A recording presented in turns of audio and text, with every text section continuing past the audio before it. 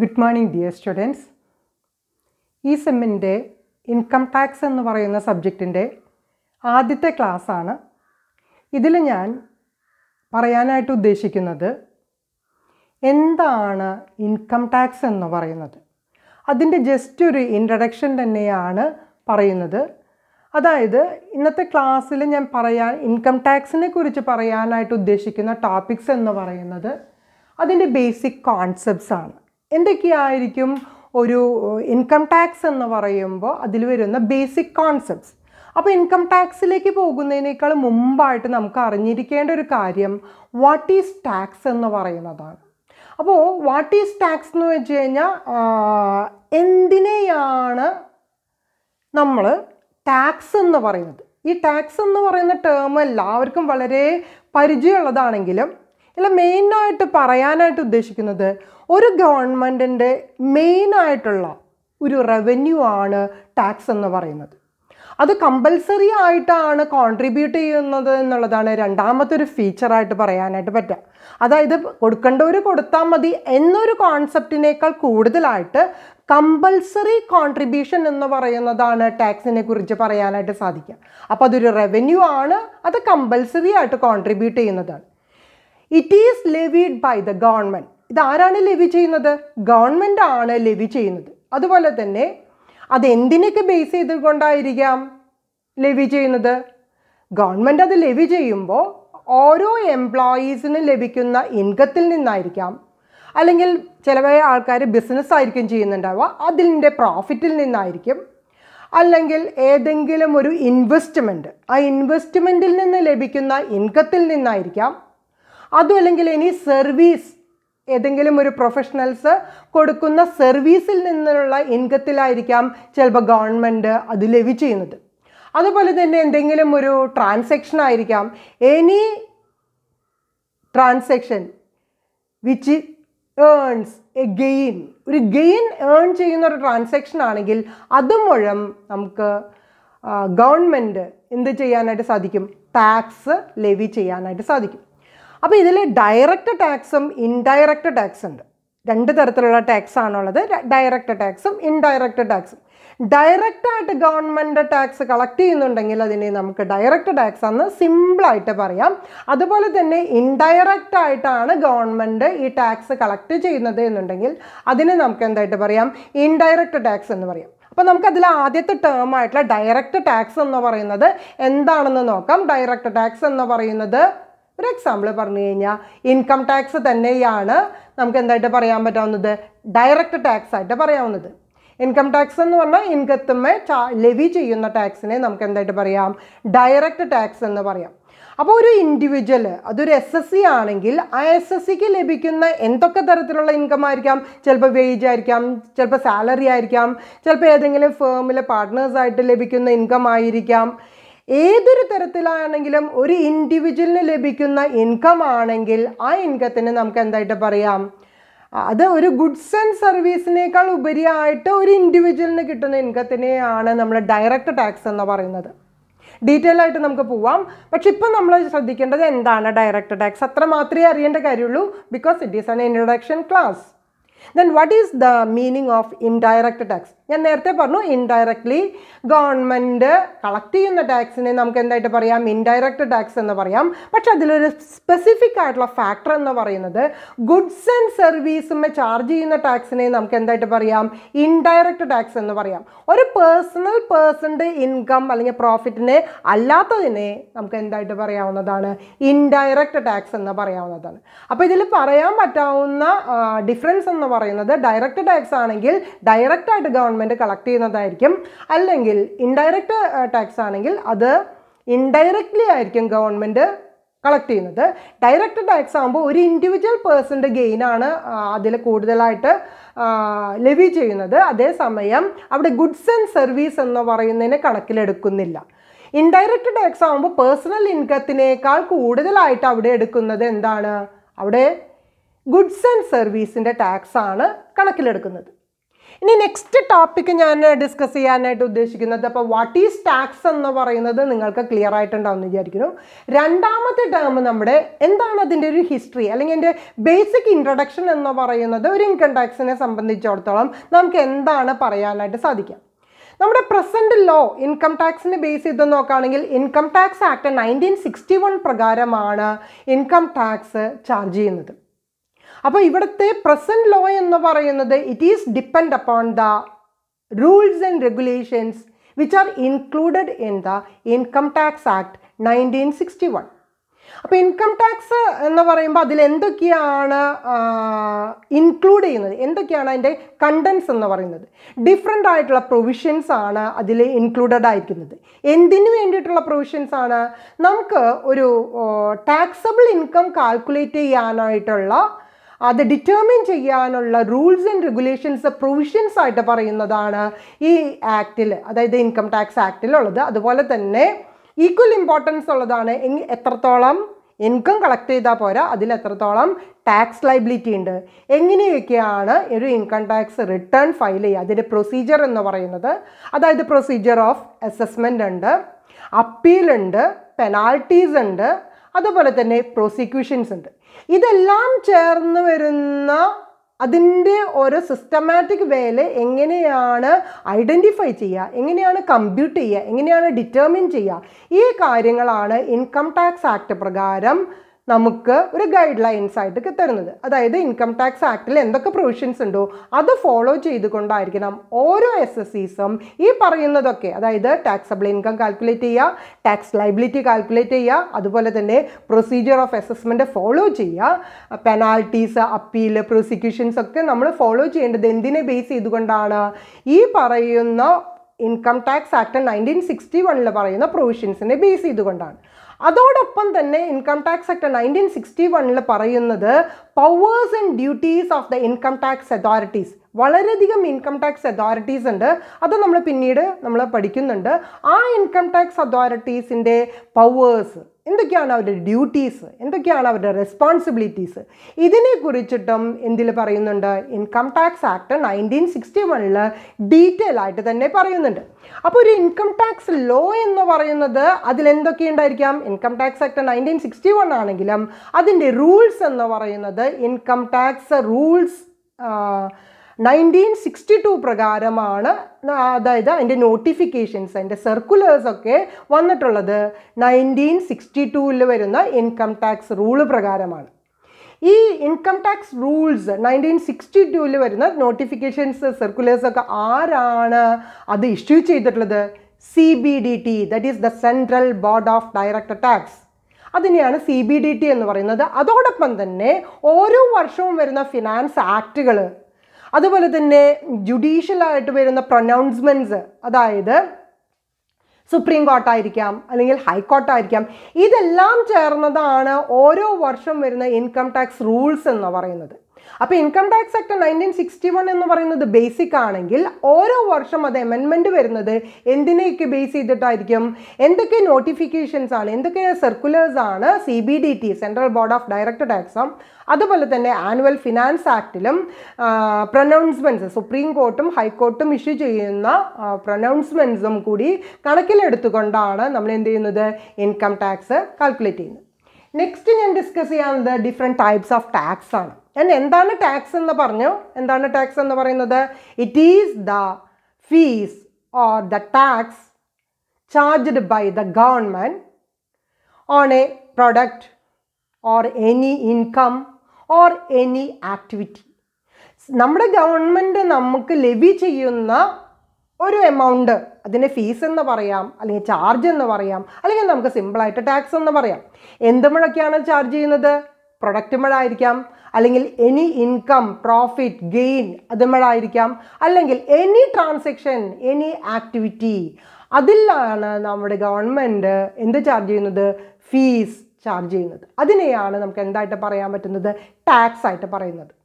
അപ്പോൾ ഗവൺമെൻറ് കണക്കാക്കുമ്പോൾ, ഒരു ഫിനാൻസ് ഗവൺമെൻറ് ടാക്സ് ചാർജ് ചെയ്യുമ്പോൾ for the purpose of the taxation നമുക്ക് എന്ത് ചെയ്യണം? ഫിനാൻസ് ഗവൺമെൻറ് പറയുന്ന റവന്യൂസും അതുപോലെ തന്നെ എക്സ്പെൻഡിച്ചേഴ്സും കൺസിഡർ ചെയ്തുകൊണ്ടാണ് ടാക്സ് ഗവൺമെൻറ് ലെവി ചെയ്യുന്നത്. അപ്പോൾ ഇതിൽ രണ്ട് ടൈപ്പ് ഓഫ് ടാക്സ് ആണ്, ഡയറക്റ്റ് ടാക്സ്, ഇൻഡയറക്റ്റ് ടാക്സ്. ആ ഡയറക്റ്റ് ടാക്സ് എന്താണെന്നുള്ളത് ഞാൻ നേരത്തെ പറഞ്ഞിട്ടുണ്ടായിരുന്നു. എന്താണ് പറഞ്ഞത്? ഡയറക്റ്റ് ടാക്സ് എന്ന് പറഞ്ഞാൽ ഡയറക്റ്റ് ആയിട്ട് ഗവൺമെൻറ് കളക്ട് ചെയ്യുന്ന ടാക്സ് ആണ്. അത് പേഴ്സണൽ ഇൻകം അല്ലെങ്കിൽ പ്രോഫിറ്റ് വരുമ്പോഴാണ് ഡയറക്റ്റ് ടാക്സ് കണക്കിലെടുക്കുന്നത്. ഒരിക്കലും ഗുഡ്സ് ആൻഡ് സർവീസിൽ ഡയറക്റ്റ് ടാക്സ് പെടുന്നില്ല.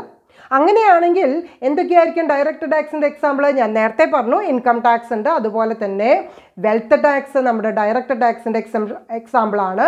അതുപോലെ തന്നെ നമുക്ക് വരുന്നതാണ് ഗിഫ്റ്റ് ടാക്സ്, കോർപ്പറേറ്റ് ടാക്സ് ഒക്കെ നമുക്ക് ഡയറക്റ്റ് ടാക്സ് ആയിട്ട് പറയാവുന്നതാണ്.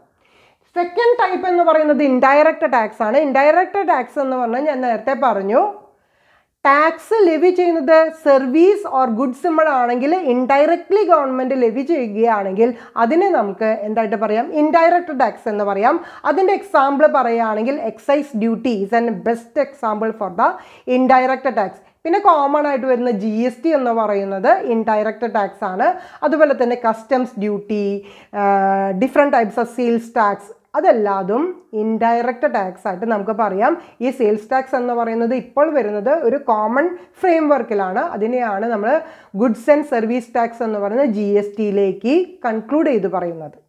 അപ്പോൾ ഡിഫറെൻറ്റ് ടൈപ്സ് ഓഫ് ടാക്സ് എന്ന് പറയുന്ന തേർഡ് കാറ്റഗറിയും നിങ്ങൾക്ക് കറക്റ്റായിട്ട് മനസ്സിലായിട്ടുണ്ടാവും എന്ന് വിചാരിക്കുന്നു. നെക്സ്റ്റ് ടേം ഞാൻ ഒന്നും കൂടിയും ഡയറക്റ്റ് ടാക്സ് എന്ന് പറയുന്നത് ഒന്ന് എക്സ്പ്ലെയിൻ ചെയ്യാണ്. നേരത്തെ ഞാൻ സിമ്പിളായിട്ട് പറഞ്ഞു, അതിനെ കറക്റ്റായിട്ട് നമ്മൾ ഡിഫൈൻ ചെയ്യുകയാണെങ്കിൽ ഡയറക്റ്റ് ടാക്സ് എന്ന് പറയുന്നത് it is paid directly to the government by an individual or organisation. ഒരു ഇൻഡിവിജ്വലോ അല്ലെങ്കിൽ ഒരു ഓർഗനൈസേഷനോ ഗവൺമെൻറ്റിന് ഡയറക്റ്റായിട്ട് പേ ചെയ്യുകയാണെങ്കിൽ ആ ടാക്സിനെയാണ് നമ്മൾ എന്തായിട്ട് പറയുന്നത്? ഡയറക്റ്റ് ടാക്സ് എന്ന് പറയുന്നത്.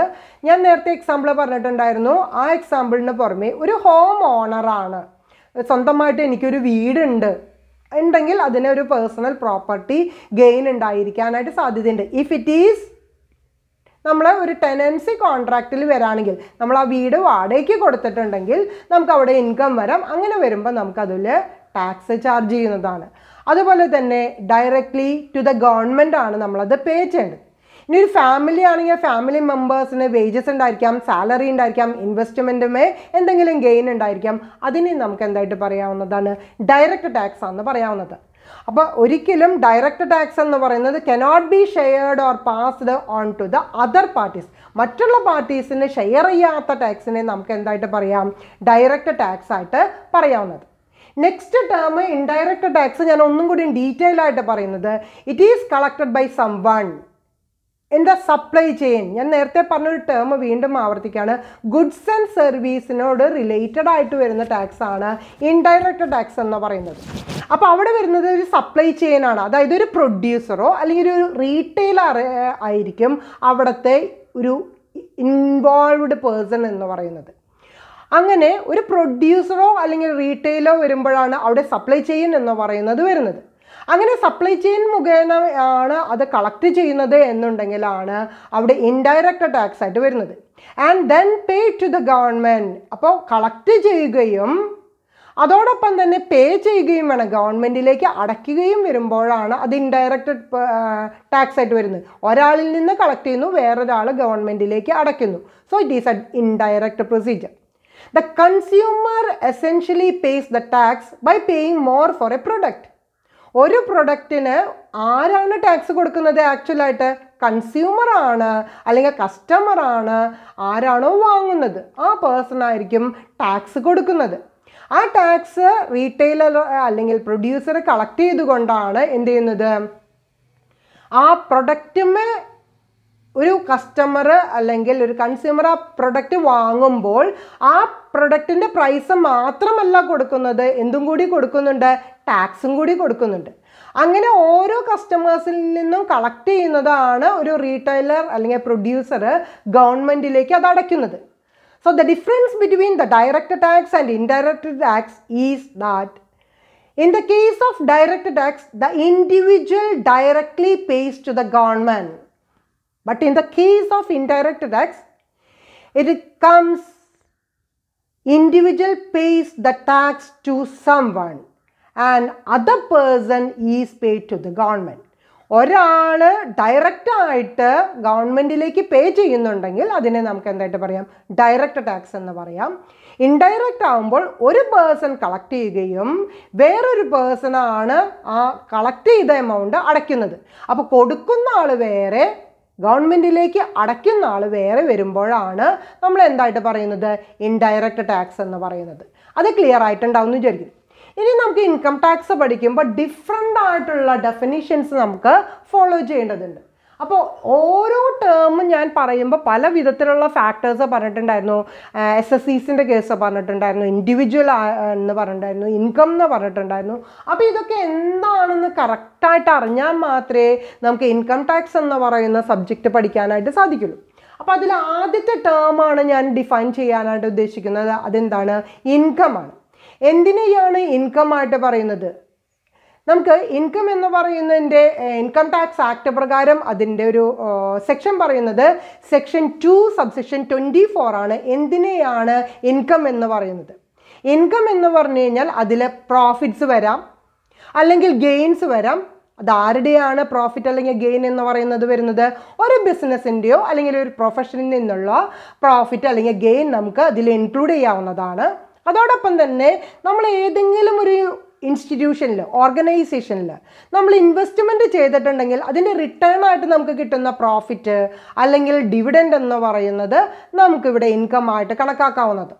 അതുപോലെ തന്നെ ഒരു വോളണ്ടറി കോൺട്രിബ്യൂഷൻ, ഒരു ചാരിറ്റബിൾ ഇൻസ്റ്റിറ്റ്യൂഷൻ അല്ലെങ്കിൽ ഒരു റിലീജിയസ് ട്രസ്റ്റ് അല്ലെങ്കിൽ ഒരു യൂണിവേഴ്സിറ്റി, ഏതെങ്കിലും ഒരു എഡ്യൂക്കേഷണൽ ഇൻസ്റ്റിറ്റ്യൂഷൻ, ഒരു ഹോസ്പിറ്റൽ, അതിനെ നമുക്ക് എന്തായിട്ട് പറയാം? ഒരു ഇൻകം ആയിട്ട് പറയാവുന്നത്. പിന്നെ വരുന്നത് value of the perquisite or profit. നമുക്ക് സാലറി, ഒരു എംപ്ലോയ്മെൻറ്റ് ടേമിൽ, എംപ്ലോയ്മെൻറ്റ് പീരീഡിൽ നമുക്ക് പെർക്വിസിറ്റ് കിട്ടാണ്, അതിൽ നിന്ന് എന്തെങ്കിലും പ്രോഫിറ്റ്, ഒരു സാലറി എന്ന് പറയുന്നത് ഒരു ടാക്സബിൾ പ്രോഫിറ്റ് വരികയാണെങ്കിൽ അത് നമുക്ക് അതിലേതെങ്കിലും സ്പെഷ്യൽ അലവൻസ് ആയിരിക്കാം, അല്ലെങ്കിൽ പെൻഷന് ശേഷം കിട്ടുന്ന എമൗണ്ട് ആയിരിക്കാം, എംപ്ലോയ്മെൻറ്റ് സർവീസ് പീരീഡിൽ കിട്ടുന്നതായിരിക്കാം, വാല്യൂ ഓഫ് ദ പെർക്വിസിറ്റ് ആയിരിക്കാം. അതിനെല്ലാത്തിനെയും നമുക്കിവിടെ എന്തായിട്ട് പറയാവുന്നതാണ്? ഇൻകം ആയിട്ട് പറയാവുന്നതാണ്. അതുപോലെ തന്നെ നമ്മുടെ ഇൻസെൻറ്റീവ്സ്, അത് ഓവർ ടൈം ചെയ്തത് കൊണ്ടായിരിക്കാം, അത് കോമ്പൻസേറ്ററി സപ്പോർട്ടായിരിക്കാം, അല്ലെങ്കിൽ സെയിൽ ഇൻക്രീസ് ചെയ്യാനായിട്ടുള്ള ഒരു കോൺട്രിബ്യൂഷൻ ആയിരിക്കാം. എന്തായാലും നമുക്ക് അതിനെയും, അത് എക്സ്പോർട്ട് റിലേറ്റഡ് ആണ് എന്നുണ്ടെങ്കിൽ അതിനെയും നമുക്കിവിടെ എന്തായിട്ട് പറയാവുന്നതാണ്? ഇൻകം ആയിട്ട് പറയാവുന്നതാണ്. അതുപോലെ തന്നെ ഇൻട്രസ്റ്റ്, സാലറി, ബോണസ്, കമ്മീഷൻ, ഇതെല്ലാം നമുക്കൊരു ഫേമിൽ നിന്ന് നമുക്ക് ഒരു പാർട്ട്ണർ എന്നുള്ള നിലയ്ക്ക് കിട്ടാവുന്ന കാര്യങ്ങളാണ്. അത് നമുക്ക് എന്തായിട്ട് പറയാവുന്നതാണ്? ഇൻകം ആയിട്ട് പറയാവുന്നതാണ്.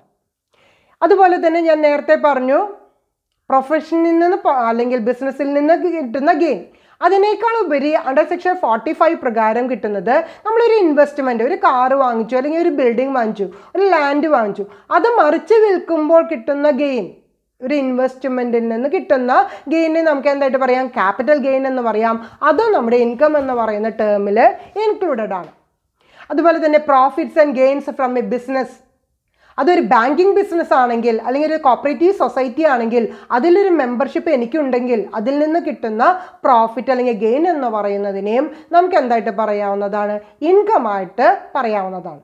ഇനി അതിനേക്കാൾ സിമ്പിളായിട്ട് നമ്മൾ ലോട്ടറി എടുക്കാറുണ്ട്, ബെറ്റ് വെക്കാറുണ്ട്, അല്ലെങ്കിൽ പസിൽസ് കളിക്കാറുണ്ട്, ഹോഴ്സ് റേസുകളുണ്ട്, ഇങ്ങനെയുള്ള ഗെയിംസ് അല്ലെങ്കിൽ ഇതേപോലെയുള്ള ഏതെങ്കിലും ഒരു ആക്ടിവിറ്റീസ്, ഗാംബ്ലിംഗ് ആയിരിക്കാം, ബെറ്റിംഗ് ആയിരിക്കാം, അതിൽ നിന്ന് വിൻ ചെയ്തുകൊണ്ട് നമുക്ക് ഇൻകം കിട്ടുന്നുണ്ടെങ്കിൽ അതിനെയും ഇൻകം ടാക്സ് ആക്ട് പ്രകാരം ഇൻകം ആയിട്ട് കണക്കാക്കാവുന്നതാണ്. നെക്സ്റ്റ് വരുന്നത് നമ്മുടെ സെക്ഷൻ 41 തുടങ്ങിയിട്ട് സെക്ഷൻ 59 വരെയുള്ള ഡീംഡ് ഇൻകം ആണ്. ഇപ്പോൾ ഇൻകം അല്ല, പക്ഷേ ഇറ്റ് ഈസ് ഡീംഡ്. നമുക്ക് അത് ഇൻകം ആയിട്ട്, ആക്ച്വൽ ഇൻകം അല്ല, പക്ഷേ ഇൻകം ആയിട്ട് നമുക്ക് കണക്കാക്കാവുന്നതാണ്. അത് നമ്മൾ ഡീറ്റെയിൽ ആയിട്ട് പഠിക്കുന്നുണ്ട്. അപ്പോൾ അതിനെ നമുക്ക് ഡീംഡ് ഇൻകം ആണെങ്കിലും നമുക്ക് ഇൻകം ആയിട്ട് കണക്കാക്കാവുന്നതാണ്. അതുപോലെ തന്നെ ഒരു SSC, അദ്ദേഹം ഒരു സാലറീഡ് എംപ്ലോയി ആണ്. ആ എംപ്ലോയി വെൽഫെയർ ഫണ്ടിൽ നിന്നോ അല്ലെങ്കിൽ അത് പ്രൊവിഡൻറ്റ് ഫണ്ട് ആവാം, അല്ലെങ്കിൽ സൂപ്പർന്യൂഷൻ ഫണ്ട് ആയിരിക്കാം, ഏതെങ്കിലും ഇൻഷുറൻസ് ക്ലെയിംസ് ആയിരിക്കാം. അങ്ങനെയാണെങ്കിലും ആ സംസ് റിസീവ്ഡ്, ലംസം എമൗണ്ട് നമുക്ക് ലഭിച്ചിട്ടുണ്ടെങ്കിൽ അതിനെയും നമുക്ക് എന്തായിട്ട് പറയാവുന്നതാണ്? ഇൻകം ആയിട്ട് പറയാവുന്നതാണ്. ലാസ്റ്റ് നമുക്ക് പറയാനുള്ളത് കീമാൻ ഇൻഷുറൻസ് പോളിസി. ഗവൺമെൻറ്റിൻ്റെ കീമാൻ ഇൻഷുറൻസ് പോളിസിയിൽ നിന്ന് ബോണസോ അല്ലെങ്കിൽ അതിൻ്റെ ഒരു എനി ക്ലെയിം റിസീവ്ഡ് അതിനെയും നമുക്ക് എന്തായിട്ട് പറയാം? ഇൻകം ആയിട്ട് പറയാം. അപ്പോൾ ഇതിൽ ഫസ്റ്റ് ടേം ആയിട്ടുള്ള ഇൻകം എന്ന് പറയുന്നത് എന്താണെന്നുള്ളത് എല്ലാവർക്കും മനസ്സിലായിട്ടുണ്ടാവും എന്ന് വിചാരിക്കുന്നു. നിങ്ങൾ ആ ഇൻകം എന്ന് പറയുന്ന അതിൻ്റെ ഡെഫിനേഷൻ ഇമ്പോർട്ടൻ്റ് ആയിട്ട് തന്നെ പഠിക്കുക. അത് ക്ലിയർ ആയാൽ മാത്രമേ നമുക്ക് ഇൻകം ടാക്സ് എന്ന് പറയുന്നത് എന്താണെന്നുള്ളത് പഠിക്കാനായിട്ട് സാധിക്കുള്ളൂ. നെക്സ്റ്റ് നമുക്ക് ഇൻകം ടാക്സ് എന്ന് പറയുന്നതിൽ ഡിഫറെൻ്റ് ആയിട്ടുള്ള ടേംസ് SSCs പഠിക്കണം. അതുപോലെ തന്നെ previous year, assessment year, person എന്താണെന്നുള്ളതും gross total income ഇത്രയാണ് നമുക്ക് പഠിക്കാനുള്ളത്. അപ്പോൾ അത് ഓരോന്നായിട്ട് നമുക്ക് എടുക്കാം. ഇൻകം നമ്മളുടെ ഓവറായിട്ടുണ്ട്. നെക്സ്റ്റ് ടേം നമുക്ക് പഠിക്കാനുള്ളത് എന്താണ്? SSCs ആണ്. അപ്പോൾ ആരെയാണ് ഇവിടെ SSC എന്ന് പറയുന്നത്? അതിനോട് റിലേറ്റഡ് ആയിട്ടുള്ള സെക്ഷൻ പറയുന്നത് സെക്ഷൻ 2 സബ്സെക്ഷൻ 7 ആണ്. 2 സബ്സെക്ഷൻ 7 പ്രകാരം ഒരു SSC എന്ന് പറഞ്ഞു കഴിഞ്ഞാൽ ആരെയാണ് പറയുന്നത്? SSC means A person. SSC എന്ന് പറയുന്നത് ആരായിരിക്കണം? ഒരു പേഴ്സൺ ആയിരിക്കണം. by whom any tax or any other sum of money, tax ആയിരിക്കാം അല്ലെങ്കിൽ അതിനോട് റിലേറ്റഡ് ആയിട്ടുള്ള എനി എമൗണ്ട് പേ ചെയ്യുന്നു. അത് ചിലപ്പോൾ ഇൻട്രസ്റ്റ് ആയിരിക്കാം, ചിലപ്പോൾ പെനാൽറ്റി ആയിരിക്കാം. It is payable under the act and includes. അത് ഒരു ഇൻകം ടാക്സ് ആക്ട് പ്രകാരമാണെങ്കിൽ അതോടൊപ്പം അതിൽ താഴെ പറയുന്ന കാര്യങ്ങൾ ഇൻക്ലൂഡ് ചെയ്യുകയും വേണം. അപ്പോൾ ഇപ്പം ഞാൻ ഇത്രയും പറഞ്ഞത് എന്താണ്? ഇതിൽ SSC എന്ന് പറയുന്ന ഡിഫൈൻ ചെയ്യുന്ന section as per income tax act പ്രകാരം സെക്ഷൻ 2 സബ്സെക്ഷൻ 7 ആണ്. ഈ SSC എന്ന് പറയുന്നത് ഒരു ഇൻഡിവിജ്വൽ പേഴ്സൺ ആയിരിക്കണം. അതുപോലെ തന്നെ ഈ SSC എന്ത് ചെയ്തിരിക്കണം? എന്തെങ്കിലും ഒരു എമൗണ്ട്, അത് ടാക്സ് ആയിരിക്കാം അല്ലെങ്കിൽ ഇൻട്രസ്റ്റ് ആയിരിക്കാം അല്ലെങ്കിൽ ഒരു പെനാൽറ്റി ആയിരിക്കാം, അത് കൊടുത്തിരിക്കണം. അത് ഇൻകം ടാക്സ് ആക്ട് പ്രകാരം കൊടുത്തിരിക്കണം. അതോടൊപ്പം തന്നെ അതിൽ ചേർത്ത് വെക്കേണ്ട ചില കാര്യങ്ങളും കൂടിയുണ്ട്. അതായത് every person in respect of home any proceeding under this act has been taken for the assessment of his income or assessment of fringe benefit or of the income of any other person in respect of which he is assessable or to determine the loss sustained by him or by such other person or to determine the amount of refund due to him or to such other person. Income പെടും. അതുപോലെ തന്നെ deemed income ഒരു person ലഭിക്കുകയാണെങ്കിൽ അതും കൂടിയും ഈ every പേഴ്സണിൽ include ചെയ്യുന്നതാണ്.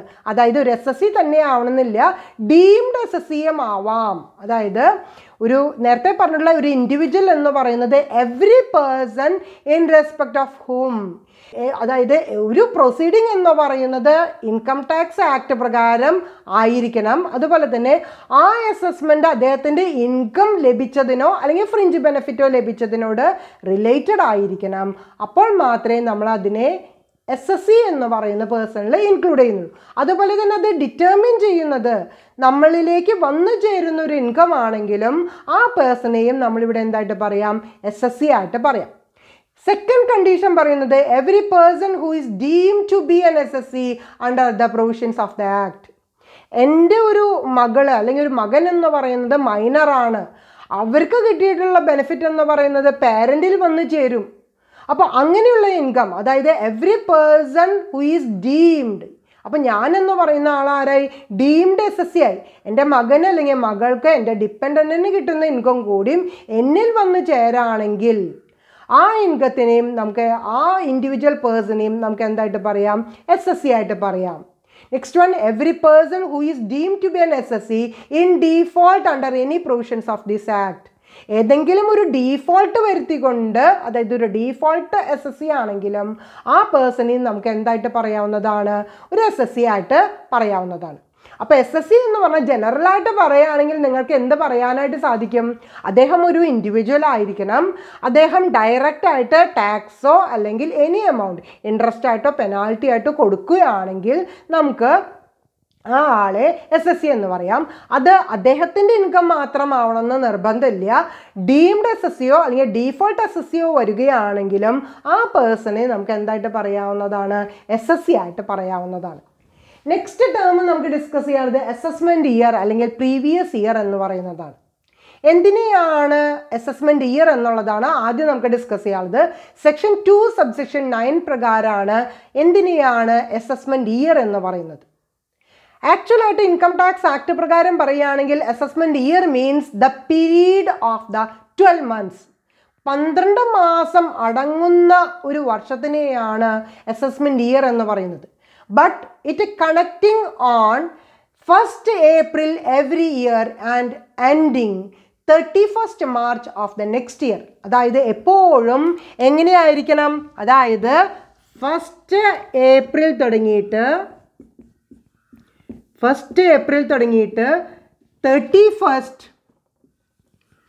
31st March വരെയുള്ള ഒരു 12 മാസത്തിനെയാണ് നമ്മൾ എന്തായിട്ട് പറയുന്നത്, അസസ്മെന്റ് ഇയർ എന്ന് പറയുന്നത്. അപ്പോൾ ഒരു അസസ്മെന്റ് ഇയർ എന്ന് പറഞ്ഞു കഴിഞ്ഞാൽ 12 മാസം ഉണ്ടായിരിക്കണം. അത് 1st April തുടങ്ങിയിട്ട് 31st മാർച്ച് വരെ വരുമ്പോഴാണ് നമുക്ക് എന്തായിട്ട് പറയാനായിട്ട് സാധിക്കുന്നത്, അസസ്മെന്റ് ഇയർ എന്ന് പറയാനായിട്ട് സാധിക്കുന്നത്. അപ്പോൾ income of the previous year of N SSC is tax during the following assessment year at the rates prescribed by the relevant finance act. അതായത് ഇപ്പം ഞാനൊരു എക്സാമ്പിൾ പറയുകയാണെങ്കിൽ ഇപ്പോഴത്തെ ഫിനാൻഷ്യൽ ഇയർ ഏതാ? ഇപ്പോഴത്തെ ഫിനാൻഷ്യൽ ഇയർ എന്ന് പറയുന്നത് 21-22 ആണെങ്കിൽ ഇതെന്താണ് സ്റ്റാർട്ട് ചെയ്യുന്നത്, 1st April സ്റ്റാർട്ട് ചെയ്തിട്ട് എന്നാണ് അവസാനിക്കുന്നത്, 22 എന്ന് പറയുന്നത് 31st March ആണ് അല്ലേ? ഇതാണ് നമ്മുടെ ഫിനാൻഷ്യൽ ഇയർ എന്ന് പറയുന്നുണ്ടെങ്കിൽ ഇതിൻ്റെ അസസ്മെന്റ് ഇയർ എന്ന് പറയുന്നത് എന്തായിരിക്കും, 22-23 ആയിരിക്കും. അതായത് നമ്മളുടെ ട്രാൻസാക്ഷൻസ് 1st April 21 തുടങ്ങിയിട്ട് 31st March 22 വരെയുള്ളത് എന്നാണോ അവസാനിക്കുന്നത് അവിടെ നിന്നാണ് നമ്മളുടെ അസസ്മെന്റ് ഇയർ എന്ന് പറയുന്നത് ആരംഭിക്കുന്നത്. അപ്പോൾ അസസ്മെന്റ് ഇയർ എന്ന് പറയുന്നത് എന്നാണോ ഫിനാൻഷ്യൽ ഇയർ എൻഡ് ആകുന്നത് ആ ഫിനാൻഷ്യൽ ഇയർ എൻഡ് ആകുന്ന അവിടെ തുടങ്ങിയിട്ടാണ് അസസ്മെന്റ് ഇയർ എന്ന് പറയുന്നത് സ്റ്റാർട്ട് ചെയ്യുന്നത്. ഓക്കെ, നെക്സ്റ്റ് ടേം നമുക്ക് പറയാനുള്ളത് പ്രീവിയസ് ഇയർ ആണ്. എന്തിനെയാണ് നമ്മൾ പ്രീവിയസ് ഇയർ എന്ന് പറയുന്നത്? According to income tax act 1961 section 3 ആണ് എന്താണ് പ്രീവിയസ് ഇയർ എന്ന് പറയുന്നത്. അതായത് income earned in A year which is taxable in the next year. ഞാൻ നേരത്തെ പറഞ്ഞു any income received from 1st April 2021 to 31st March 22 it is paid 22-23. Assessment year 22-23 നമ്മൾ പേ ചെയ്യുന്നത്. അതായത് നമ്മളുടെ ഇൻകം എന്ന് പറയുന്നത് എന്നുണ്ടായിരിക്കണം 1st April 2021 തുടങ്ങിയിട്ട് 31st March 22 വരെയുള്ള ഇൻകം ആണ് നമ്മൾ നെക്സ്റ്റ് ഇയറിൽ കൊടുക്കുന്നത്. അപ്പോൾ income earned during A year it is taxable in the next year. Clear? The year in which income is earned in it is known as the previous year. Here, which is the previous year?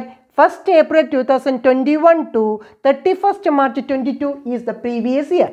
But the assessment year that is 22-23. Clear? അപ്പോൾ previous year എന്ന് പറയുന്നത് ഈ വർഷമാണ്. അതായത് ഏത് വർഷമാണോ നമ്മൾ tax കൊടുക്കുന്നത് ആ വർഷത്തിനെയാണ് നമ്മൾ എന്തായിട്ട് പറയുന്നത് അസസ്മെന്റ് ഇയർ എന്ന് പറയുന്നത്. അതായത് അസസ്മെന്റ് ഇയർ എന്ന് പറയുന്നത് 22-23 ആണെങ്കിൽ അതിൻ്റെ പ്രീവിയസ് ഇയർ എന്ന് പറയുന്നത് എന്തായിരിക്കും 1st April 2021 to 31st March 22 ആയിരിക്കും. എനിക്ക് തോന്നുന്നു പ്രീവിയസ് ഇയറും അസസ്മെന്റ് ഇയറും സാധാരണ പരീക്ഷയ്ക്ക് ചോദിക്കാറുണ്ട്. വിത്ത് എക്സാമ്പിൾ നിങ്ങൾ പറയാനായിട്ട് ശ്രമിക്കാം.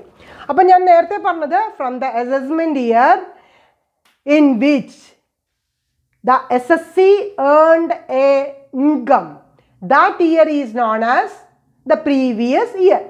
അപ്പോൾ നമ്മുടെ അസസ്മെന്റ് ഇയർ എന്ന് പറയുന്നത് എന്നാണോ തുടങ്ങുന്നത് അതിനെ ബേസ് ചെയ്തുകൊണ്ട് തന്നെ ആയിരിക്കും നമ്മൾ എന്ത് കണക്കാക്കേണ്ടത്, പ്രീവിയസ് ഇയർ കണക്കാക്കേണ്ടത്. അപ്പോൾ ഒരു യൂണിഫോമിറ്റി എന്ന് പറയുന്നത് ഈ അസസ്മെന്റ് ഇയറിലും പ്രീവിയസ് ഇയറിലും കൊണ്ടുവരാൻ വേണ്ടിയിട്ടാണ്. അതായത് എല്ലാ ഇൻകം എത്ര സോഴ്സ് ഓഫ് ഇൻകം ഉണ്ട് ആ എല്ലാ സോഴ്സ് ഓഫ് ഇൻകത്തിലും ഒരേപോലെ ഒരു യൂണിഫോമിറ്റി ക്രിയേറ്റ് ചെയ്യാൻ വേണ്ടിയിട്ടാണ് ഈ ഒരു സിസ്റ്റം ഫോളോ ചെയ്യണമെന്ന് പറഞ്ഞിട്ടുള്ളത്. ഇനി നമ്മൾ ഇൻകം കാൽക്കുലേറ്റ് ചെയ്യുമ്പോൾ total income of the previous year എല്ലാ പേഴ്സൺസും കണക്കാക്കുമ്പോൾ ഓരോ അസസ്മെന്റ് ഇയറിലും കണക്കാക്കുമ്പോൾ നമുക്ക് 5 എക്സംഷൻസ് ആണ് മെയിനായിട്ട് കിട്ടുന്നത്. അതും കൂടി ഞാൻ ഇതിനോടൊപ്പം തന്നെ ഇൻട്രൊഡക്ഷൻ പാർട്ടിൽ പറയുകയാണ്. അതായത് ഒരു അസസ്മെൻറ്റ് ഒരു നോൺ റെസിഡൻ്റ് ആണ് ചെയ്യുന്നത്. റെസിഡൻഷ്യൽ സ്റ്റാറ്റസ് നമ്മൾ പിന്നീട് ഡിസ്കസ് ചെയ്യുന്നതായിരിക്കും. ഒരു നോൺ റെസിഡൻ്റ് ആണ്, അത് in respect of the shipping business ആണ് എന്നുണ്ടെങ്കിൽ നമുക്കവിടെ എക്സംഷനാണ്. സെക്ഷൻ 172 പ്രകാരം എക്സംഷനാണ്. ഇനി അസസ്മെൻ്റ് എന്ന് പറയുന്നത് പേഴ്സൺസ് ലീവിങ് ഇന്ത്യ വിട്ടുപോയിട്ടുള്ള ഒരു പേഴ്സൺ ആണെങ്കിൽ അത് എക്സംഷനാണ് അക്കോർഡിംഗ് ടു സെക്ഷൻ 174. ഇനി അസസ്മെൻ്റ് എന്ന് പറയുന്നത് അസോസിയേഷൻ ഓഫ് പേഴ്സൺസ് AOPO അല്ലെങ്കിൽ ബോഡി ഓഫ് ഇൻഡിവിജ്വൽസ് BOI ആണെങ്കിലോ അല്ലെങ്കിൽ എനി ആർട്ടിഫിഷ്യൽ ജുറിഡിക്കൽ പേഴ്സൺ ആണ് എന്നുണ്ടെങ്കിൽ അത് ഫോം ചെയ്തിട്ടുള്ളതാണെങ്കിൽ അത് നമുക്ക് എക്സംഷനാണ്. അതായത് ഒരു പർട്ടിക്കുലർ ഈവൻറ്റിന് വേണ്ടിയിട്ടാണ്, ഒരു പർട്ടിക്കുലർ പർപ്പസിന് വേണ്ടിയിട്ടാണെങ്കിൽ സെക്ഷൻ 174A പ്രകാരം അതും എക്സംഷനാണ്. ഇനി അസസ്മെൻറ്റ് ഓഫ് പേഴ്സൺസ് എന്ന് പറയുന്നത് trying to അലിയനബിൾ there assets with the object of avoiding liability of tax ഇവേഷന് വേണ്ടിയിട്ട്, ടാക്സ് ലൈബിലിറ്റി അവോയ്ഡ് ചെയ്യാൻ വേണ്ടിയിട്ടാണ് അങ്ങനെ ഒരു ട്രൈയിങ് ആണ് എന്നുണ്ടെങ്കിൽ സെക്ഷൻ 175 പ്രകാരം നമുക്കിവിടെ എക്സംഷനാണ്. പിന്നെ വരുന്നത് assessment of income from discontinued business. നമ്മുടെ ബിസിനസ് ഇപ്പോൾ ഉണ്ടായിരുന്നു, അതിപ്പോൾ ഡിസ്കണ്ടിന്യൂ ചെയ്തിട്ടുണ്ടെങ്കിലും അവിടെ വരുന്നത് ഈ പറഞ്ഞ 5 കാറ്റഗറിയിലും വരുന്ന എക്സെപ്ഷൻ ടു ദ റൂൾ. നമ്മൾ നേരത്തെ പറഞ്ഞ ഇൻകം ടാക്സ് ആക്ടിൻ്റെ റൂൾ 1962 പറഞ്ഞതിനേക്കാൾ ഒരു എക്സെപ്ഷന് ഈ 5 കാറ്റഗറിയിലും ഉണ്ട് എന്നുള്ളതും കൂടിയും ഈ ഇൻട്രൊഡക്ഷൻ പാർട്ടിൽ ഞാൻ പറയാം. നെക്സ്റ്റ് ടേം നമുക്ക് ഡിസ്കസ് ചെയ്യാനുള്ളത് പേഴ്സൺ ആണ്. അതായത് ഇൻകം കഴിഞ്ഞു, SSC കഴിഞ്ഞു, അസസ്മെൻറ്റ് ഇയർ പ്രീവിയസ് ഇയർ കഴിഞ്ഞു. Next one the person. ആരെയാണ് നമ്മൾ ഇൻകം ടാക്സ് ആക്ട് പ്രകാരം ഒരു പേഴ്സൺ എന്ന് പറയുന്നത്? സെക്ഷൻ 2 സബ്സെക്ഷൻ 31 ആണ് ഒരു പേഴ്സൺ എന്ന് പറയുന്നതിനെ ഡിസ്ക്രൈബ് ചെയ്യുന്നത്. ഒരു ഇൻഡിവിജ്വൽ ആയിരിക്കാം, ഒരു ഹിന്ദു അൺഡിവൈഡഡ് ഫാമിലി ആയിരിക്കാം, എനി കമ്പനി ആയിരിക്കാം, എനി ഫേം ആയിരിക്കാം, എനി അസോസിയേഷൻ ഓഫ് പേഴ്സൺ ആയിരിക്കാം, എനി ബോഡി ഓഫ് ഇൻഡിവിജ്വൽസ് ആയിരിക്കാം. അത് ഇൻകോർപ്പറേറ്റ് ചെയ്തിട്ടുള്ള ഒരു അസോസിയേഷൻ ഓഫ് പേഴ്സണോ അല്ലെങ്കിൽ ഇൻകോർപ്പറേറ്റ് ചെയ്യാത്തതോ ആവാം. ഒരു ബോഡി ഓഫ് ഇൻഡിവിജ്വൽ എന്ന് പറയുന്നത് ഇൻകോർപ്പറേറ്റ് ചെയ്തതോ ആവാത്തതോ ആവാം. എനി ലോക്കൽ അതോറിറ്റി ആയിരിക്കാം, എനി ആർട്ടിഫിഷ്യൽ പേഴ്സൺ ആയിരിക്കാം, എനി ജുറിഡിക്കൽ പേഴ്സൺ ആയിരിക്കാം. ഇതെല്ലാതിനെയും നമുക്ക് ഒന്ന് ചേർത്തുകൊണ്ട് എന്തായിട്ട് പറയാവുന്നതാണ്? ഒരു പേഴ്സൺ എന്ന് പറയാവുന്നതാണ്. നെക്സ്റ്റ് ടേം നമ്മൾ ഡിസ്കസ് ചെയ്യുന്നത് ഡിഫറെൻറ്റ് ഹെഡ്സ് ഓഫ് ഇൻകം ആണ്. നമുക്കിവിടെ പഠിക്കാനുള്ളത് 5 ഡിഫറെൻറ്റ് ഹെഡ്സ് ഓഫ് ഇൻകം ആണ്. That is income from salary, income from house property, income from business or profession, income from capital gain, and the last one income from other source. അതാണ് നമുക്ക് ഈ സിലബസിൽ main proportion ആയിട്ട് പഠിക്കാനുള്ളത്. അതോടൊപ്പം next term എന്ന് പറയുന്നത് ഗ്രോസ് ഇൻകം ആണ്. എന്തിനെയാണ് ഗ്രോസ് ഇൻകം എന്ന് പറയുന്നത്? ഒരു ഇൻഡിവിജ്വലിനെ സംബന്ധിച്ചിടത്തോളം, ഒരു കമ്പനിയെ സംബന്ധിച്ചിടത്തോളം ഗ്രോസ് ഇൻകം എന്ന് പറയുന്നത് ഡിഫറെൻ്റ് ആയിരിക്കും. അതായത് ഒരു ഇൻഡിവിജ്വലിന് കിട്ടുന്ന ഇൻകം ആയിരിക്കണം എന്നില്ല ഒരു കമ്പനിക്ക് കിട്ടുന്ന ഇൻകം എന്ന് പറയുന്നത്. അപ്പം നമ്മളിവിടെ നോക്കേണ്ടത് ഒരു ഇൻഡിവിജ്വൽ ആയിക്കോട്ടെ ഒരു കമ്പനി ആയിക്കോട്ടെ ഗ്രോസ് ഇൻകം കമ്പ്യൂട്ട് ചെയ്യുമ്പോൾ ബിഫോർ ടാക്സിന് മുമ്പായിട്ട് എന്ത് ഇൻകം നമുക്ക് കിട്ടിയിട്ടുണ്ട്, അതോടൊപ്പം തന്നെ ആ ടാക്സ് കാൽക്കുലേറ്റ് ചെയ്യുന്നതിനേക്കാൾ മുമ്പ് എത്രത്തോളം ഡിഡക്ഷൻ നമുക്ക് കിട്ടും, എലിജിബിൾ ആയിട്ടുള്ള ഡിഡക്ഷൻ എത്രയുണ്ട്. അപ്പം നമ്മൾ 2 കാര്യങ്ങളാണ് ഗ്രോസ് ഇൻകം കാൽക്കുലേറ്റ് ചെയ്യുമ്പോൾ നോക്കേണ്ടത്. എത്രത്തോളം ഇൻകം ഉണ്ട് ബിഫോർ ടാക്സ്, അതോടൊപ്പം തന്നെ നമുക്ക് ഈ വർഷം എത്രത്തോളം ഡിഡക്ഷൻ കിട്ടും. ആ ഒരു കാര്യമാണ് ഒരു ഇൻഡിവിജ്വലിൻ്റെ ആയാലും ഒരു കമ്പനിയുടെ ആയാലും ഗ്രോസ് ഇൻകം കാൽക്കുലേറ്റ് ചെയ്യുമ്പോൾ നമ്മൾ ശ്രദ്ധിക്കേണ്ടത്. അപ്പോൾ ഒരു ഇൻഡിവിജ്വൽ ഇൻകം ആണെങ്കിൽ it is calculated as an individual. ഒരു ഇൻഡിവിജ്വൽ ആയിട്ട് തന്നെ ഇപ്പം ഞാനെന്ന് പറയുന്ന പേഴ്സണ് എന്തൊക്കെയായിരിക്കും ഇൻഡിവിജ്വൽ? എനിക്ക് സാലറി ഉണ്ട്, എനിക്ക് എന്തെങ്കിലും ഇൻവെസ്റ്റ്മെൻ്റ് ഉണ്ടെങ്കിൽ ആ ഇൻവെസ്റ്റ്മെൻറ്റിൽ നിന്നും എനിക്ക് എന്തുണ്ടായിരിക്കും? ഇൻകം ഉണ്ടായിരിക്കും. ദെൻ ദ അസറ്റ് അപ്രീസിയേഷൻ, എൻ്റെ പേരിൽ ഒരു ഭൂമിയോ ഒരു ബിൽഡിങ്ങോ ഉണ്ട്, അതിൻ്റെ വില ഇപ്പോൾ ഇൻക്രീസ് ചെയ്തിട്ടുണ്ടെങ്കിൽ, അല്ലെങ്കിൽ എൻ്റെ കയ്യിൽ ഒരു 10 പവനുണ്ട്, ആ 10 പവൻ ഗോൾഡിന് ഇപ്പോൾ എന്താണ് വില? That is the asset appreciation. അങ്ങനെ ഒരു ഇൻഡിവിജ്വലിന് കിട്ടുന്ന ഇൻകത്തിനെ നമുക്ക് എന്തായിട്ട് പറയാം? ഇൻഡിവിജ്വൽ ഇൻകം എന്ന് പറയാം. അപ്പോൾ ഒരു ഇൻഡിവിജ്വലിൻ്റെ ഇൻകം എന്ന് പറയുന്നത് wage, salary, investment appreciation or asset appreciation, ഇതിനൊക്കെ നമുക്ക് ഇൻകം ആയിട്ട് പറയാവുന്നതാണ്. അതുപോലെ തന്നെ any other source of income, എനിക്ക് ലോട്ടറി വിൻ ചെയ്യാം, എനിക്ക് ഹോഴ്സ് റേസ് നടത്താം, അതിൽ നിന്നുള്ള കിട്ടുന്ന അല്ലെങ്കിൽ dividend, any other income, other source of income, അതും കൂടിയും ഒരു ഇൻഡിവിജ്വലിൻ്റെ ഇൻകം ആയിട്ട് കണക്കാക്കാവുന്നത്. അപ്പോൾ ഗ്രോസ് ടോട്ടൽ ഇൻകം നമ്മൾ കണക്കാക്കുമ്പോൾ അവിടെ ഡിറ്റർമിൻ ചെയ്യുന്നത് എത്ര രൂപയുമ്പോഴാണ് നമ്മൾ ടാക്സ് കാൽക്കുലേറ്റ് ചെയ്യേണ്ടത്. അപ്പോൾ gross total income is important to determine eligibility of certain social programmes. അപ്പോൾ ഒരു ഇൻഡിവിജ്വലിൻ്റെ ഗ്രോസ് ടോട്ടൽ ഇൻകം എന്ന് പറയുന്നത് പലൊരു സോഷ്യൽ പ്രോഗ്രാമിലും എത്രയാണെന്ന് നമ്മൾ പ്രൊവൈഡ് ചെയ്യേണ്ടതായിട്ട് വരും. അപ്പോൾ അങ്ങനെയുള്ള സിറ്റുവേഷനിൽ നമ്മൾ ഒരു ഇൻഡിവിജ്വലിൻ്റെ ഇൻകം കാൽക്കുലേറ്റ് ചെയ്യുമ്പോൾ ഇത്തരത്തിൽ ഒരു ഇൻകം ടാക്സ് ആക്ട് പ്രകാരമാണ് നമ്മളൊരു ഗ്രോസ് ടോട്ടൽ ഇൻകം കാൽക്കുലേറ്റ് ചെയ്യേണ്ടത്. ഇനി ഒരു കമ്പനിയുടെ കേസിൽ പറയുകയാണെങ്കിൽ കമ്പനിയുടെ ഇൻകം എന്തായിരിക്കും? കമ്പനിയുടെ ഇൻകം എന്ന് പറയുന്നത് ആ കമ്പനി ഉണ്ടാക്കുന്ന റവന്യൂസും ആ കമ്പനിയിൽ വരുന്ന എക്സ്പെൻസസുമാണ്. അപ്പോൾ ഈ റവന്യൂസിനെയും എക്സ്പെൻസിനെയും ബേസ് ചെയ്തുകൊണ്ടാണ് ഒരു കമ്പനിയുടെ ഇൻകം കണക്കാക്കുന്നത്. അതായത് ഒരു കമ്പനിയുടെ പ്രോഫിറ്റ് ആൻഡ് ലോസ് അക്കൗണ്ട് അല്ലെങ്കിൽ ഇൻകം ആൻഡ് എക്സ്പെൻഡിച്ചറിൽ എത്ര പ്രോഫിറ്റ് ഉണ്ട്, എത്ര സർപ്ലസ് ഉണ്ട്, അതായിരിക്കും ആ കമ്പനിയുടെ ഇൻകം എന്ന് പറയുന്നത്. ആ കമ്പനിയുടെ ടോട്ടൽ ഇൻകം എന്ന് പറയുന്നത് ഒരാൾക്ക് എങ്ങനെ മെഷർ ചെയ്യാൻ പറ്റും? How well it uses it's resources to produce A profit. എന്തൊക്കെയാണ് കമ്പനിയുടെ റിസോഴ്സസ്? ആ റിസോഴ്സസ് ഉപയോഗിച്ചുകൊണ്ട് എത്രത്തോളം ലാഭം, എത്രത്തോളം ഗെയിൻ, എത്രത്തോളം പ്രോഫിറ്റ് അവർക്ക് ഉണ്ടാക്കാനായിട്ട് സാധിക്കും, അതിനെയാണ് നമ്മളിവിടെ എന്തായിട്ട് പറയുന്നത്? ഗ്രോസ് ഇൻകം ആയിട്ട് പറയുന്നത്. അപ്പം നിങ്ങൾക്ക് ഗ്രോസ് ഇൻകം എന്താണെന്ന് മനസ്സിലായി. നെക്സ്റ്റ് ടേം നമുക്ക് ഡിസ്കസ് ചെയ്യാനുള്ളത് ടോട്ടൽ ഇൻകം ആണ്. ഗ്രോസ് ഇൻകം കാൽക്കുലേറ്റ് ചെയ്ത് കഴിഞ്ഞാൽ നെക്സ്റ്റ് സ്റ്റെപ്പാണ് നമ്മൾ ടോട്ടൽ ഇൻകം കമ്പ്യൂട്ട് ചെയ്യേണ്ടത്. ടോട്ടൽ ഇൻകം എന്ന് പറയുന്നത് aggregate of the tax payers income.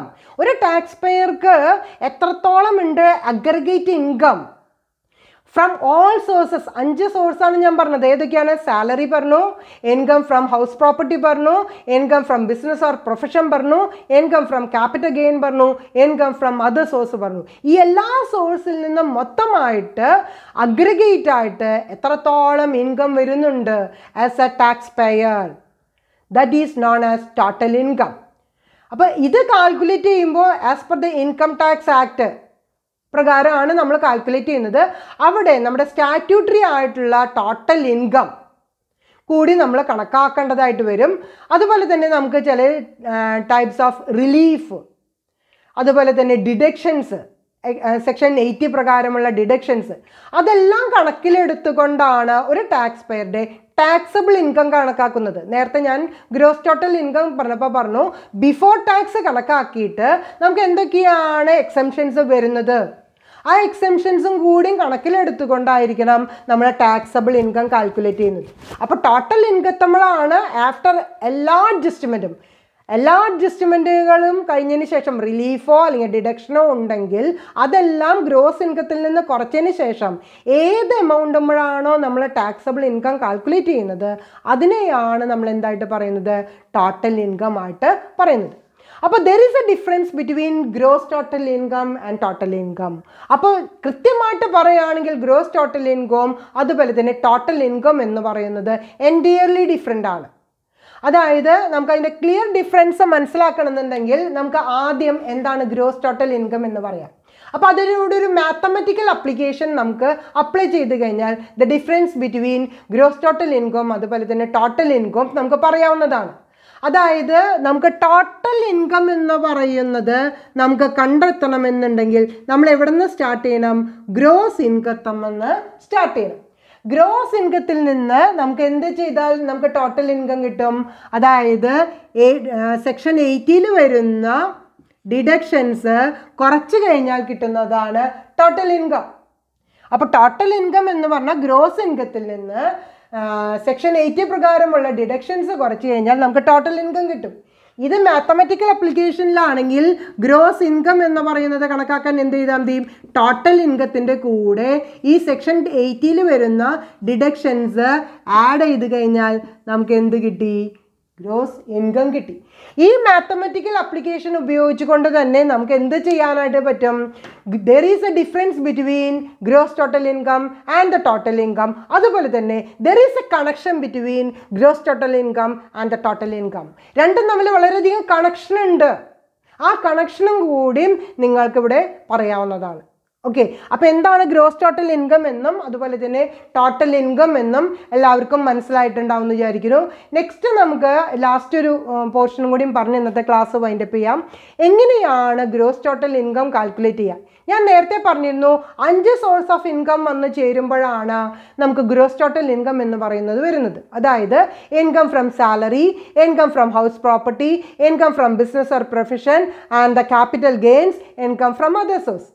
Income from salary എന്ന് പറഞ്ഞാൽ ഞാനൊരു എംപ്ലോയ്മെൻറ്റിൽ പോവുകയാണെങ്കിൽ എംപ്ലോയ്മെൻറ്റ് ടൈമിൽ ഞാൻ എന്തൊക്കെ ഏൺ ചെയ്യുന്നുണ്ടെന്ന് പറഞ്ഞാൽ എനിക്ക് ബേസിക് സാലറി ഉണ്ടായിരിക്കാം, ഡിഫറെൻറ്റ് ടൈപ്സ് ഓഫ് അലവൻസസ് ഉണ്ടായിരിക്കാം, ഡിഫറെൻറ്റ് ടൈപ്സ് ഓഫ് പെർക്വിസിറ്റ്സ് ഉണ്ടായിരിക്കാം. ഇതെല്ലാം ചേർത്ത് വയ്ക്കുമ്പോഴാണ് ഇൻകം ഫ്രം സാലറി എന്ന് പറയുന്നത് വരുന്നത്. അതുപോലെ തന്നെ ഇൻകം ഫ്രം ഹൗസ് പ്രോപ്പർട്ടി എന്ന് പറയുന്നത് എനിക്ക് പ്രോപ്പർട്ടി ഉണ്ട്, ഹൗസ് പ്രോപ്പർട്ടി ഉണ്ട്, വീടുകളുണ്ട്. ആ വീടുകൾ ഞാൻ വാടകയ്ക്ക് കൊടുക്കുമ്പോൾ any rent or any other income related to that particular activity, leasing മൂലം അല്ലെങ്കിൽ ലെറ്റിംഗ് ഔട്ട് മൂലം എനിക്ക് റെന്റ് ലഭിക്കുന്നുണ്ടെങ്കിൽ ആ ഇൻകത്തിനെയാണ് it is related to the house. ഒരു വീട് വാടകയ്ക്ക് കൊടുത്തിട്ട് any income received it includes the rent and any other earnings, അത് ചേർത്ത് വയ്ക്കുമ്പോഴാണ് ഇൻകം ഫ്രം ഹൗസ് പ്രോപ്പർട്ടി എന്ന് പറയുന്നത്. അതിൽ നിന്ന് നമ്മൾ മുനിസിപ്പൽ ടാക്സ് ഉണ്ടെങ്കിൽ അതും കൂടി ഡിഡക്റ്റ് ചെയ്തുകൊണ്ടാണ് ഇൻകം ഫ്രം ഹൗസ് പ്രോപ്പർട്ടി എന്ന് പറയുന്നത് ബേസിക് ആയിട്ട് കാൽക്കുലേറ്റ് ചെയ്യുന്നത്. അതേസമയം income from business or profession എന്ന് പറഞ്ഞു കഴിഞ്ഞാൽ, ഇൻകം ഫ്രം ബിസിനസ് എന്ന് പറഞ്ഞു കഴിഞ്ഞാൽ നമുക്കറിയാം net profit, profit and loss അക്കൗണ്ടിൽ കാണുന്ന നെറ്റ് പ്രോഫിറ്റ് അത് നമുക്ക് എടുക്കാനായിട്ട് സാധിക്കില്ല. അതിൽ ഡിസലൗഡ് ഇൻകം, ഡിസലൗഡ് എക്സ്പെൻസ് ഉണ്ട്, അലൗഡ് ഇൻകം ഉണ്ട്, അലൗഡ് എക്സ്പെൻസ് ഉണ്ട്. ഇത് കമ്പ്യൂട്ട് ചെയ്യുമ്പോഴാണ് ആക്ച്വൽ ഇൻകം ഫ്രം ബിസിനസ് ലഭിക്കുന്നത്. ഇതുപോലെ തന്നെ ഒരു പ്രൊഫഷനാണ് എന്നുണ്ടെങ്കിൽ നമുക്ക് കിട്ടുന്നത് റെസീറ്റ്സ് ആൻഡ് പേയ്മെൻറ്റ്സ് അക്കൗണ്ട് ആയിരിക്കും. ആ പ്രൊഫഷനോട് റിലേറ്റഡ് ആയിട്ടുള്ള എക്സ്പെൻസും ആ പ്രൊഫഷനോട് റിലേറ്റഡ് ആയിട്ടുള്ള റവന്യൂസും തമ്മിൽ അഡ്ജസ്റ്റ് ചെയ്യുമ്പോഴാണ് റിയൽ ആയിട്ടുള്ള ഇൻകം ഫ്രം പ്രൊഫഷൻ ലഭിക്കുന്നത്. അതോടൊപ്പം തന്നെ ക്യാപിറ്റൽ ഗെയിൻ ഓർ ലോസ് എന്ന് പറയുന്നത് any profit or loss incur by sailing. നമ്മൾ എന്തെങ്കിലും ഒരു പ്രോപ്പർട്ടി, അത് മൂവബിൾ അസറ്റ് ആയിക്കോട്ടെ ഇമ്മൂവബിൾ അസറ്റ് ആയിക്കോട്ടെ, ഒരു ക്യാപിറ്റൽ പ്രോപ്പർട്ടി സെയിൽ ചെയ്തത് മൂലം എനിക്ക് ലാഭമോ നഷ്ടമോ ഗെയിനോ ഉണ്ടായിട്ടുണ്ടെങ്കിൽ അതിനെ നമുക്ക് എന്തായിട്ട് പറയാം? Income from capital gain or loss എന്ന് പറയാവുന്നത്. ലാൻഡ് ആയിരിക്കാം, ബിൽഡിംഗ് ആയിരിക്കാം, ഹൗസ് ആയിരിക്കാം, എനി ഈവൻ യൂണിറ്റ്സ് ആയിരിക്കാം. അതായത് ഷെയർ, മ്യൂച്വൽ ഫണ്ട്, ബോണ്ടുകൾ, എനിത്തിങ്, ഡിബഞ്ചർ, ജ്വല്ലറി ആയിരിക്കാം. അതിനൊക്കെ നമുക്ക് ഈ ക്യാപിറ്റൽ പ്രോപ്പർട്ടിയിൽ ഇൻക്ലൂഡ് ചെയ്യാവുന്നതാണ്. അതിൽ നിന്ന് ഇനി ഗെയിൻ ഓർ ലോസ് വന്നു കഴിഞ്ഞാലും നമ്മളിത് ഇൻക്ലൂഡ് ചെയ്യുന്നതാണ്. Next one income from other source ആണ്. ഇൻകം ഫ്രം അതർ സോഴ്സ് എന്ന് പറയുന്നത് ബെസ്റ്റ് എക്സാമ്പിൾ നമുക്ക് പറയാൻ പറ്റുന്നത് any interest which is received from any investment. ഞാൻ ബോണ്ടായിട്ടോ ഷെയർ ആയിട്ടോ അല്ലെങ്കിൽ ഫിക്സഡ് ഡെപ്പോസിറ്റ് ആയിട്ടോ അല്ലെങ്കിൽ SB അക്കൗണ്ട് ആയിട്ടോ ഞാൻ ഡെപ്പോസിറ്റ് ചെയ്തിട്ടുണ്ട്. അവിടെ നിന്ന് എനിക്ക് ഡിവിഡൻഡ് കിട്ടിയിട്ടുണ്ട്, ഇൻട്രസ്റ്റ് കിട്ടിയിട്ടുണ്ട്. അല്ലെങ്കിൽ ഇനി നേരത്തെ പറഞ്ഞ മാതിരി ഗാംബ്ലിങ്ങോ അല്ലെങ്കിൽ ഇനി ഗെയിമോ റേസോ നടത്തിയിട്ട് എനിക്ക് ബെനിഫിറ്റ് കിട്ടിയിട്ടുണ്ട്. ലോട്ടറി ആയിരിക്കാം, ഹോഴ്സ് റേസ് ആയിരിക്കാം, ഗാംബ്ലിംഗ് ആയിരിക്കാം, ബെറ്റിംഗ് ആയിരിക്കാം, അതിൽ നിന്നൊക്കെ ഇൻകം കിട്ടിയിട്ടുണ്ട്. Next one the agricultural income. Agricultural ഇൻകത്തിനെയും നമുക്കിവിടെ കണക്കിലെടുക്കാവുന്നതാണ്. അപ്പോൾ ഇത്രയും 5 ഇൻകം കൂടി വരുമ്പോൾ മൊത്തമായിട്ട് അഗ്രഗേറ്റ് ആയിട്ട് എത്ര ഇൻകം വരുന്നുണ്ടോ അതിനെയാണ് നമ്മളിവിടെ എന്തായിട്ട് പറയുന്നത്? ഗ്രോസ് ടോട്ടൽ ഇൻകം ആയിട്ട് പറയുന്നത്. അപ്പോൾ ഇന്നത്തെ നമ്മളുടെ ഇൻട്രഡക്ഷൻ ക്ലാസ് ഞാനിവിടെ വൈൻഡപ്പ് ചെയ്യാണ്. ഇന്ന് ഞാൻ ഡിസ്കസ് ചെയ്തിട്ടുള്ളത് ബേസിക് കോൺസെപ്റ്റ്സ് ആണ്. ബേസിക് കോൺസെപ്റ്റ്സിൽ മെയിനായിട്ട് പറഞ്ഞിട്ടുള്ളത് വാട്ട് ഈസ് ടാക്സ്, എന്താണ് ടാക്സ് എന്നുള്ളതാണ്. അതായത് ഗവൺമെൻറ് എത്ര രൂപയാണോ ലെവി ചെയ്യുന്നത്, it is related to the income ആയിരിക്കാം, അല്ലെങ്കിൽ ഗുഡ്സ് ആൻഡ് സർവീസിൻ്റെ പ്രൊഡക്ടിവിറ്റി ആയിരിക്കാം, അല്ലെങ്കിൽ എനി ബിസിനസ് ട്രാൻസാക്ഷൻ ആയിരിക്കാം, എനി ആക്ടിവിറ്റി ആയിരിക്കാം. അങ്ങനെ ഗവൺമെൻറ് ലെവി ചെയ്യുന്നതിനെയാണ് ടാക്സ് എന്ന് പറയുന്നത്. അതിൻ്റെ ഒരു ഹിസ്റ്ററി ആയിട്ട് പറഞ്ഞത് 1961 വരുന്ന ഇൻകം ടാക്സ് ആക്ട് പ്രകാരമാണ് ഇത് ഇൻട്രൊഡ്യൂസ് ചെയ്തിട്ടുള്ളത്. എന്നുണ്ടെങ്കിലും ഇൻകം ടാക്സ് റൂൾ എന്ന് പറയുന്നത് സെൻട്രൽ ബോർഡ് ഓഫ് ഡയറക്ടർ ടാക്സും അതുപോലെ തന്നെ ഫിനാൻസ് ആക്റ്റും അതുപോലെ തന്നെ സുപ്രീം കോർട്ടും ഹൈക്കോർട്ടിലും വരുന്ന പ്രൊനൗൺസ്മെൻറ്റും കൂടി കണക്കിലെടുത്തുകൊണ്ടാണ് ഇതിൻ്റെ മെയിൻ്റനൻസ് അല്ലെങ്കിൽ മാനേജ്മെൻറ്റ്, അഡ്മിനിസ്ട്രേഷൻ എന്ന് പറയുന്നത് നടക്കുന്നത്. തേർഡ് കാറ്റഗറി ആയിട്ട് പറഞ്ഞിട്ടുള്ളത് 2 ടൈപ്സ് ഓഫ് ടാക്സ് ഉണ്ട്. ഡയറക്റ്റ് ടാക്സ് ഉണ്ട്, ഇൻഡയറക്റ്റ് ടാക്സ് ഉണ്ട്. ഡയറക്റ്റ് ആയിട്ട് ലെവി ചെയ്യുന്നത്, അതായത് ഒരു ഇൻഡിവിജ്വൽ പേഴ്സൺ തന്നെ ടാക്സ് ഡയറക്റ്റ് ആയിട്ട് ഗവൺമെൻറ്റിൽ അടയ്ക്കുകയാണെങ്കിൽ ഡയറക്റ്റ് ടാക്സ് എന്നും, വേറൊരാൾ കളക്ട് ചെയ്തിട്ട് അനദർ പേഴ്സൺ ആണ് ഗവൺമെൻറ്റിൽ പേ ചെയ്യുന്നത് എന്നുണ്ടെങ്കിൽ ഇൻഡയറക്റ്റ് ടാക്സ് എന്നും പറഞ്ഞു. ദെൻ ഡെഫിനിഷൻസ് കുറച്ച് ടേംസ് മാത്രമേ ഞാൻ ഡിഫൈൻ ചെയ്തിട്ടുള്ളൂ. Income, SSC, assessment year, previous year, person, different heads of income, gross total income, total income. Okay, അപ്പോൾ ഇന്നത്തെ ഇൻട്രൊഡക്ഷൻ ക്ലാസ് എല്ലാവർക്കും മനസ്സിലായിട്ടുണ്ടാവും എന്ന് വിചാരിക്കുന്നു. എന്തെങ്കിലും ഡൗട്ട്സ് ഉണ്ടെങ്കിൽ കോൺടാക്റ്റ് ചെയ്യണം, എന്നിട്ട് അത് ക്ലാരിഫൈ ചെയ്ത് പഠിക്കാനായിട്ട് ശ്രമിക്കുക. Thank you very much. Have A nice day.